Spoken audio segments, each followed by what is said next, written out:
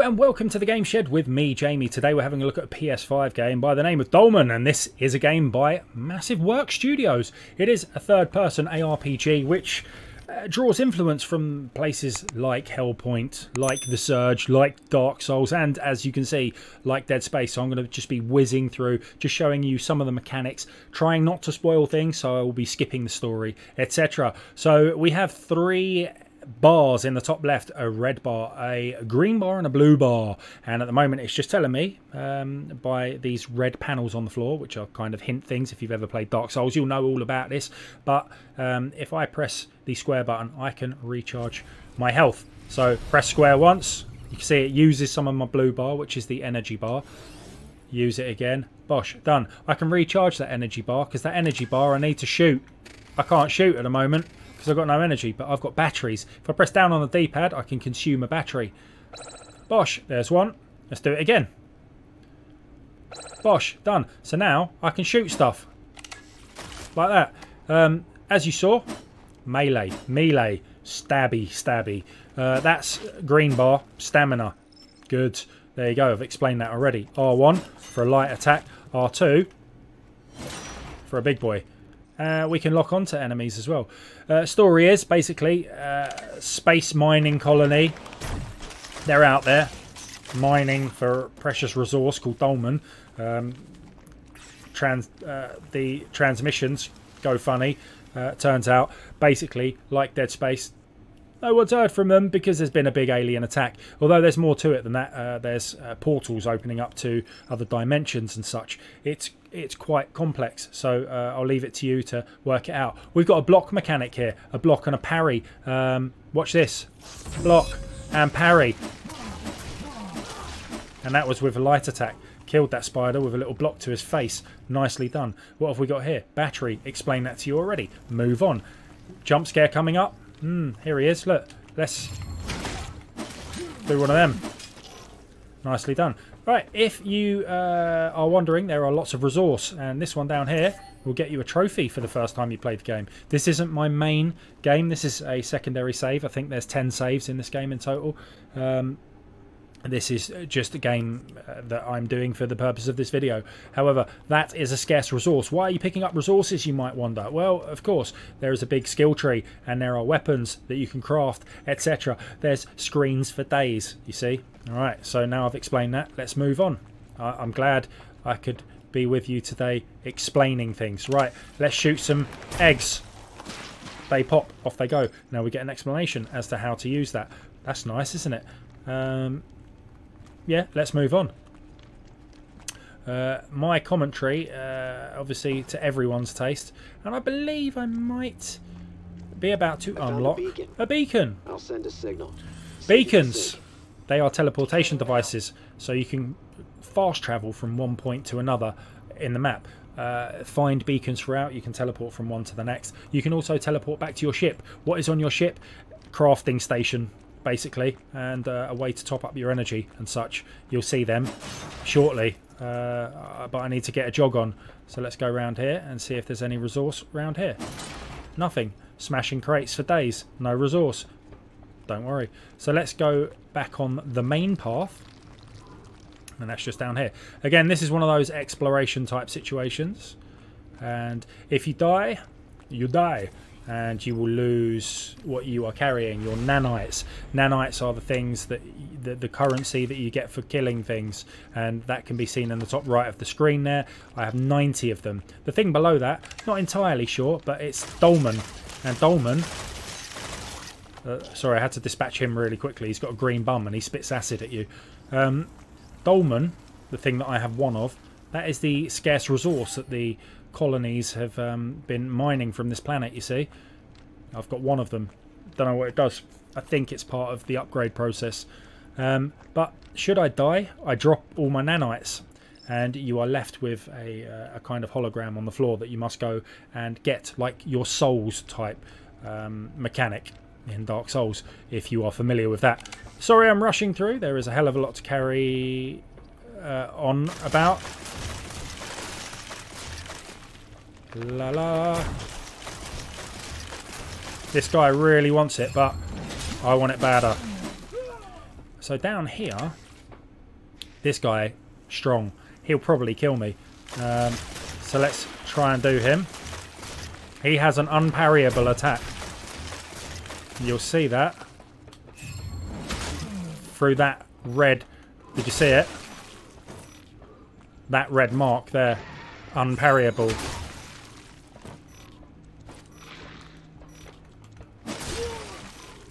Got no battery, bruv. Got no battery, no stamina. Right. Oh, press the wrong button. I kind of want him dead now.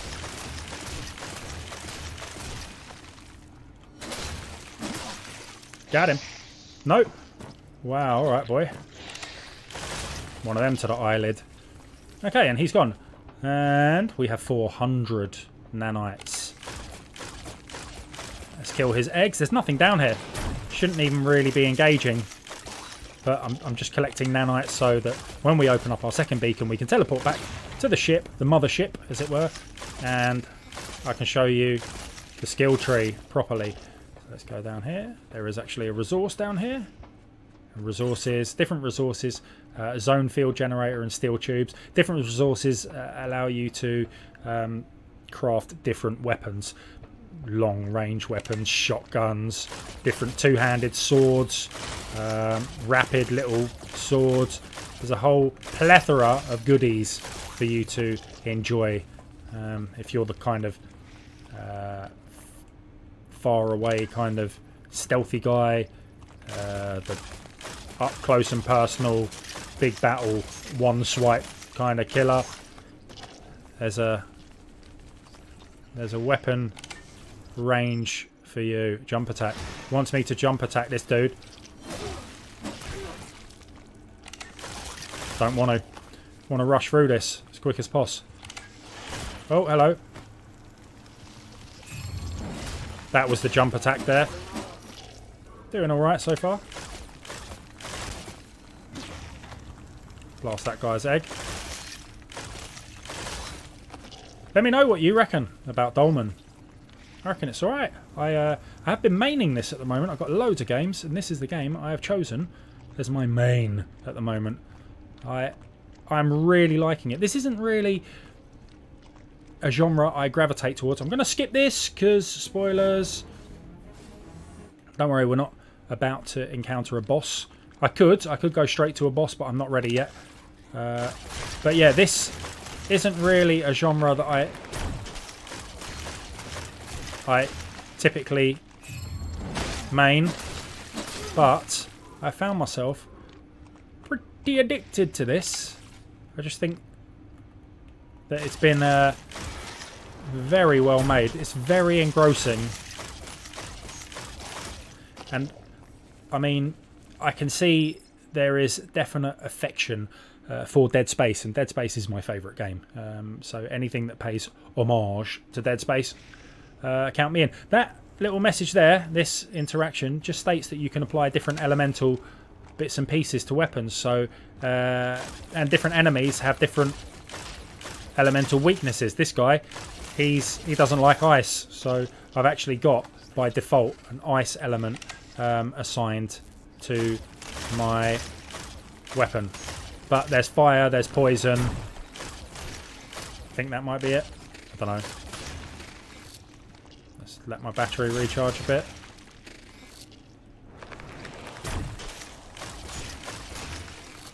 Come on, man. He's going to drop down. I knew he was. I haven't got time to go down there, brother. Right, I'm going to go across the bridge here. I'm going to swing round and pop him one more time. Doesn't matter if I can't reach him, because his nanites will come to me, like so. Okay. So we're nearly at the first point of being able to teleport back to our spacecraft. So much to take in. Don't worry about it. Just if you get this game, take your time, enjoy it, as I did.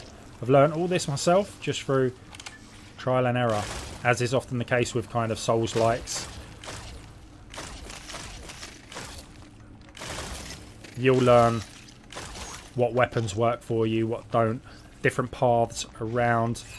Sorry, in here there's a load of webs that you get stuck on. There we go. Gosh, resource. Thank you. Pyro metal. I'll have some of that. Don't know what it does. Or what weapon we can apply it to. So now we're just up one level. And a couple enemies to quickly dispatch. There we go. That's one. They do jump down and try and give you a spooky scare. This guy, green bum, he can spit acid at me, so you want to dispatch him pretty quick. Otherwise he will F you up. So one thing I forgot to mention, if you look just down here, this here, that's my heartbeat. Real live heartbeat. 73 at the moment. My resting heart rate is 48 to 50. Basically catatonic. I'm a very chill guy. So you can see that this game is actually picking up my excitement levels. The middle one there is my stress levels, 74. Pretty stressy. And even though I've played this part before, imagine the first time I played it. Blimey. And this one here, 51 out of 100. That is my body battery. So it's telling me you're pretty much on the cusp of being effed. I didn't have a good night's sleep last night. And my smartwatch takes into account all of that good stuff and broadcasts it to you, so we can actually see. I can't, you know, I might not blame pure tiredness for my elevated heart rate and being a bit crap at a game, because you can actually see down there that I've still got 50% of my actual real life body battery. If you're wondering, it's just here, this watch here, my Garmin Instinct esport thing.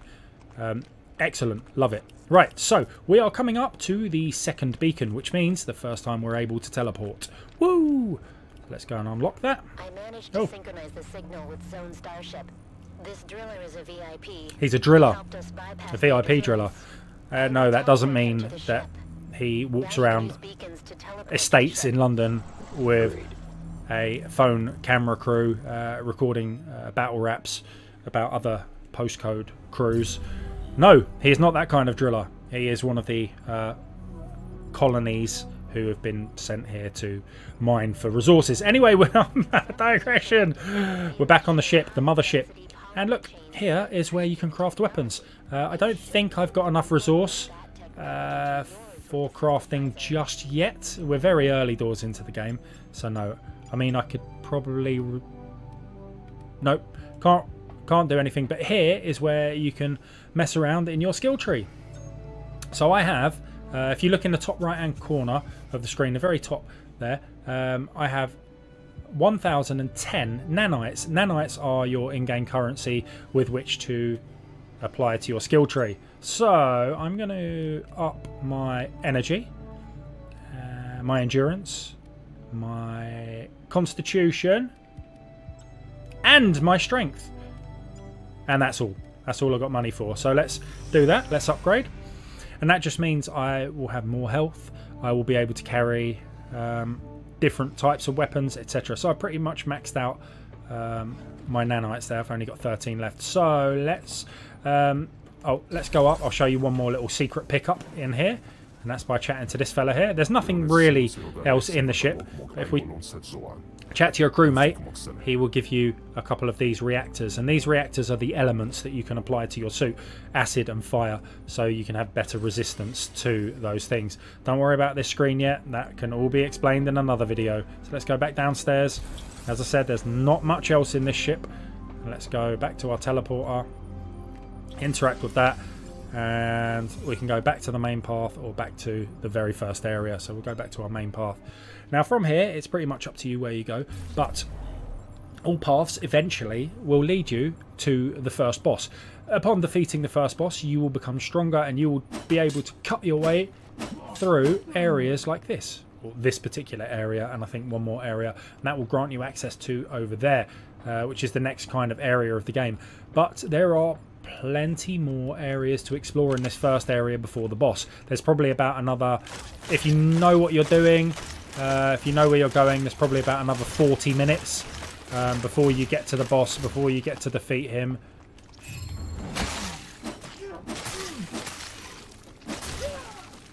And that's how you dispatch those. So I'm just going to take you into the crater here, which is the central point. It's a good point of reference here. It's a multi floor thing, and I think, yeah, here we go. So it's a multi-floor situation. There's loads of enemies to dispatch. I find that coming in here and leaving, coming back, leaving, coming back is a good way to farm for resource, because you've got these guys who spit fire at you. They often drop good resource over there. There's a couple of acid spiders up the top somewhere. And yeah, there's a few bits and pieces. There's an acid spider down there. Yeah, him, he's a bit evil. There's a few other bits of resource over there. There's an elevator there that you can use. You want to check out that door over there. You'll pop through one of these doors when you defeat the boss, so you can carry on your journey. Anyway, that is our first look at Dolmen on the PS5. This is also out on PS4. I believe it's out on other consoles as well, and PC. Other consoles, I mean Xbox and PC. And it's by Massive Work Studios. And it is incredible. I'm really loving it so far, so do check it out. Do check the story out. Let me know how you've got on, and tell me what you have thought about this initial video. Is there anything I didn't cover off here that you potentially would like me to do? Maybe you want a second video, in which case I will do so. Just hit the thumbs up, leave me a comment down below, let me know that you're interested in this game, and I will get more footage to you. So thanks for watching, and until the next time, I'm going to go and calm my heart down, which is now at 97%, getting too excited talking about the game. Literally just hit 100. So excited. So thanks for watching. See you later.